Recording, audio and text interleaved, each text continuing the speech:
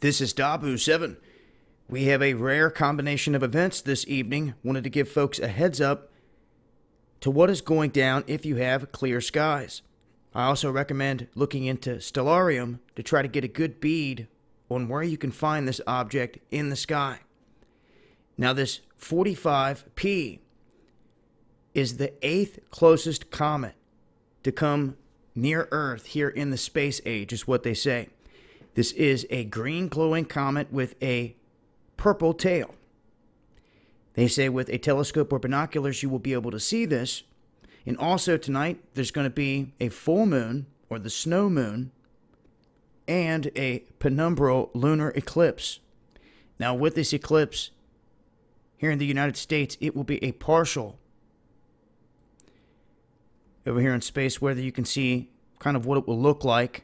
It has the times listed here. Around 7:30 p.m. is a prime time to be able to see this on the East Coast here in the United States. And for those interested in trying to catch some of this, you can look into some of the links here that I'll leave below. And I'm not sure if SLU's going to be trying to broadcast this live. If so, you could catch that in their presentation over on their site. And if anyone sends me any info, any pics, I'll be sure to share them. Make sure to tune in tonight, Underground World News Live, 8 p.m. Eastern. If we can get some live shots of the eclipse, we'll share it then. If you guys get any info you want to get to me, Dabu7yahoo.com. This has been Dabu7, Eyes to the Skies.